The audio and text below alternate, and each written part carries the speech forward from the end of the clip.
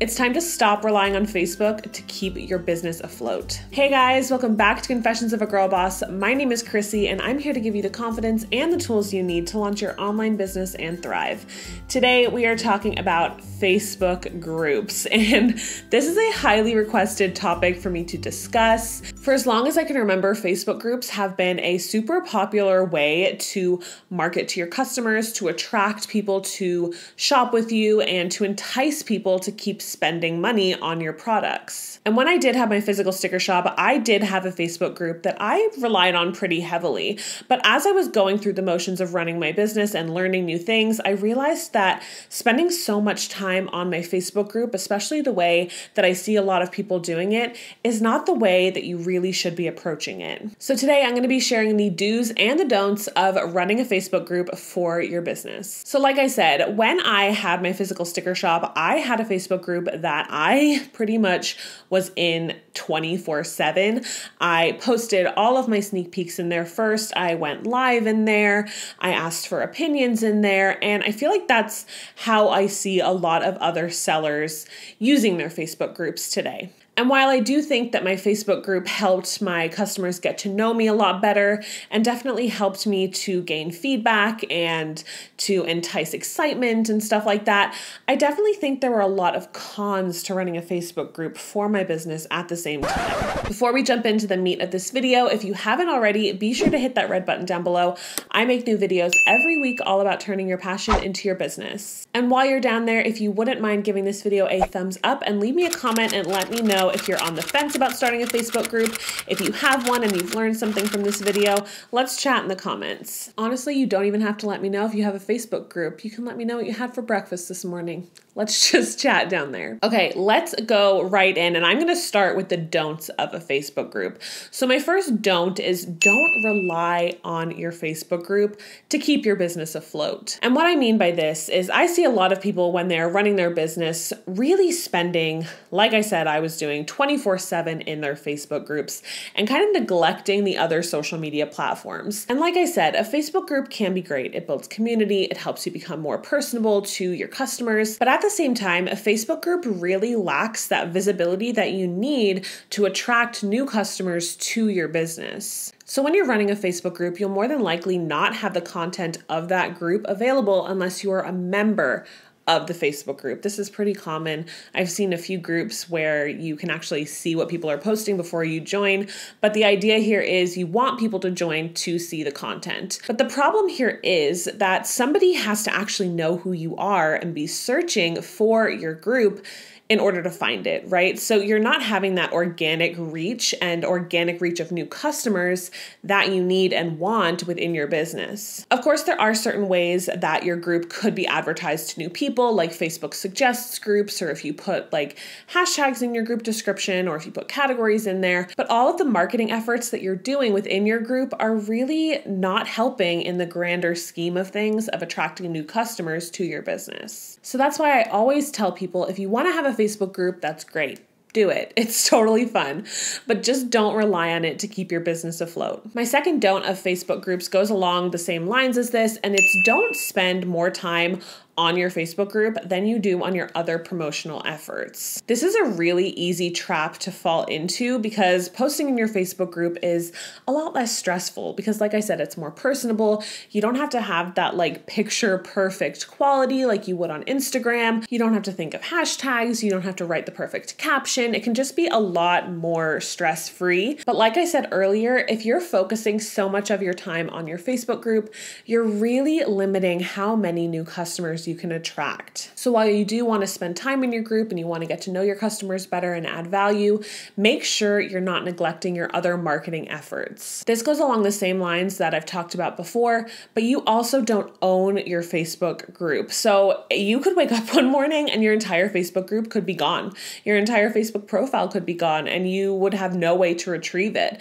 So make sure you're not putting all of your eggs in that one basket. Spread your marketing efforts across Instagram, across your email email list, across your Facebook group, across YouTube. I have videos about how to do all of these things, so I will leave them linked in the description box and up here, I believe. But make sure you're spreading out your efforts, that you're gaining the most value out of that time that you're putting into marketing your business. Don't number 3 is something that I definitely fell into myself, and that is don't take everybody's opinions as golden. This goes to any social media platform, obviously, but in your Facebook group, I feel like it's, like I said, it's more personable, and since you're in there interacting as yourself and you're seeing other people interacting as yourself, I feel like opinions hit harder in there.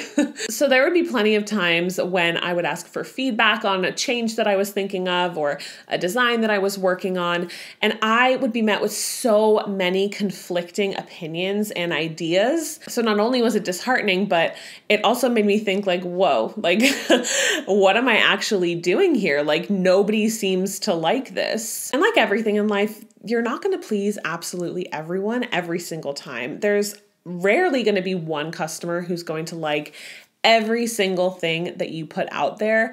So that's really important to remember. And like I said, with how personable Facebook is, it's really hard to kind of separate yourself from those opinions. So while your Facebook group will be a great way to gather feedback and opinions and suggestions for new products and future releases, make sure you're also remembering that this is your business. And yes, you want to create things that people love, but you also want to stay true to who you are. I mean, your business got this far based on what you did and the work that you've done without any outside opinions. So make sure you remember that and don't let those opinions get to your head too much. And my last don't for Facebook groups is to don't overshare. This is something that I did a lot when I had my physical sticker business. I was posting vlogs all the time. I was posting personal stuff in my Facebook group, on my stories on Instagram. And I still believe that it is very important to show who you are and to let your personality shine and to show behind the scenes of what you're doing. But I definitely think there is a line for me personally. And it's important when you are running your business to know what that line is and to really try hard not to cross it. So make sure you're not oversharing too much, whether it's oversharing absolutely everything that you're doing within your business, because then you're also opening yourself up to people copying you, but also oversharing about your personal life. Because like I said, people on Facebook have a lot of opinions. It can feel very, very personable, and it can feel really harsh, honestly, if people give you opinions that you're not necessarily either looking for or expecting. So make sure you protect your mental health and don't overshare in your Facebook group or on social media in general. But like I said, I feel like Facebook is just a little bit more personable and it definitely hits a bit harder. Now let's move on to the do's of running a Facebook group. So the first do, which this sounds weird as soon as I'm saying it out loud, but you get what I mean. The first do is to have an incentive for people to join your group. So if you're anything like me, joining too many Facebook groups is really overwhelming and it's just not something that I'm really into these days. So having an incentive for people to join is really important. It's along the same lines of having an incentive for people to sign up to your email list. You want something that will attract people to join your Facebook group and to want to stick around. So a few examples might be maybe a sale code that you're only promoting in your Facebook group, maybe a discount code that they can use all year round, maybe an exclusive live stream, maybe a link to a free download. There are definitely ways that you can and should entice people to join your Facebook group. And if you are watching this and you have another idea, make sure you leave it in the comment down below. Number 2 is to make your Facebook group fun. And my Facebook group was honestly the most fun place that I posted on because I was totally myself. There was no pressure involved and I could just kind of post whatever I wanted. So make sure you're making your Facebook group fun. It doesn't necessarily mean you have to do giveaways all the time. I didn't do giveaways a lot, but make sure you're posting like enticing threads that people can comment on, even if they're not necessarily related to your business. Just make it a fun place for people to be and to interact with each other. Number 3 is to add value. And like I've said about email lists, YouTube, Instagram, you always want to be providing value to your customers, to your clients, to your audience. And Facebook groups are no exception. So this might seem overwhelming to be providing value and creating content for all of these platforms. platforms. But it's also possible, especially in a Facebook group, to kind of create teams for your Facebook group. And I've seen a few shops do this where they will have like a Facebook crew or just a Facebook team that will go into the group from time to time, provide tutorials, do live streams, provide tips and stuff like that on how you could use certain products that are in your business. So the pressure is taken off you as the business owner, but your audience is still gaining that value surrounding your products that you sell. Adding value is probably the number one way that you're going to get people to stick around in your Facebook group for the long term. My fourth tip is to promote your Facebook group on your other social media platforms.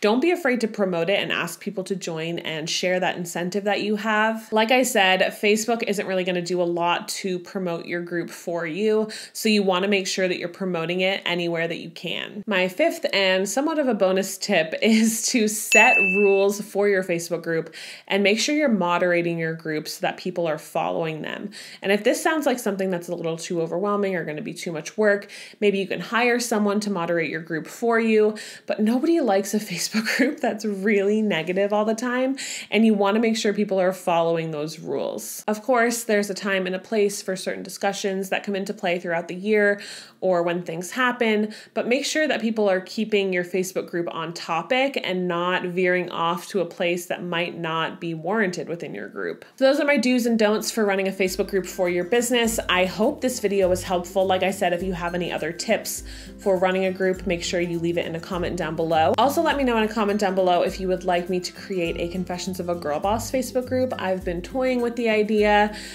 so it's definitely something that's on my mind. So let me know if you would be interested in joining that in a comment down below. And if you haven't already, make sure to subscribe. You can hit the red button down below, or you can hit my face right here. And if you want to keep on learning, be sure to check out those two videos to my left, and you can do just that. So I hope you all have a great day and stay safe. Have a great weekend, and I will see you on Monday. Bye.